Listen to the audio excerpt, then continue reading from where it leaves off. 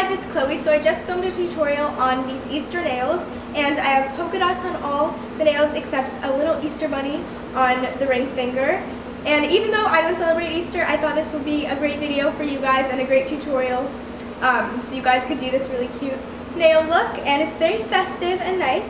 And I have my little basket full of eggs and my little bunny ears. And I also filmed my favorite spring nail picks, so look for that at the end of the video and enjoy. So first, I'm going to start off with a base coat as usual. I'm using this silky polish base coat, and you're just going to apply this to all your nails on both hands as usual. And after this, you're going to take any like springy color you want. I chose a Tiffany blue color from OPI. It's OPI What's with the Catitude. And I'm just applying this all over my nails, and I did 2 coats of this to make it look solid and nice. It's been 3 hours and my mind is stuck replaying all the things you dare to say. Then I'm taking a dotting tool and a white polish. This is OPI's Alpine Snow, and you're just going to create like a little circle on the tip of your ring finger, and you can just keep doing this until you get the perfect shape, which is what I did, and do it about like 1/3 up your nail.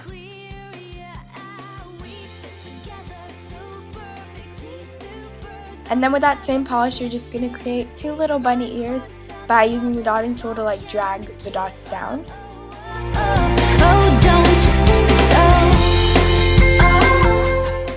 Then you're going to take any pastel pink color and just put that inside the bunny ears, because bunnies have that like pink inside their ears. So you're just going to do that. And then you're also going to take that and do a little bunny nose, and I just did a dot at like inside the white circle. And then I'm taking a black nail polish, and I'm going to use that to make 2 little bunny eyes. I guess we've just been fighting. Now for the rest of the fingers, you're just going to take the dotting tool and the white polish and just do like a little dot pattern. And I did it so it's like I filled in the spaces on the next level. I don't really know how to explain it, but you just kind of like, I don't know, you do it in a pattern. Don't just like randomly do dots, because that doesn't look good. So like figure out the pattern. I did like 2, and then I like did 3, and then 2 and 3, you know.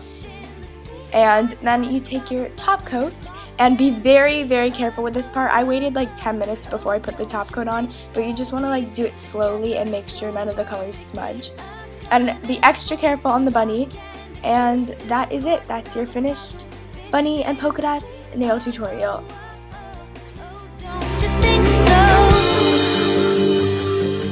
And there's nowhere you can run. Once the damage has been done, we get pulled back together like gravity. And every road that you travel leads back to me. Oh no, I swear I'm not trying to make this hard.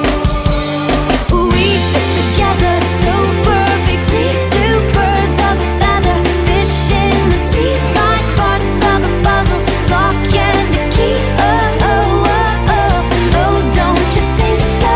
We fit together so perfectly, a gun and a bullet, lock and a key, 2 parts of a puzzle, fish in the sea. Oh, oh, oh, oh, oh, don't you think so? We're sitting on these yellow diner chairs, enjoying root beer floats and quiet stares. I bend my soda straw into a heart. It makes the pointy edges kinda sharp.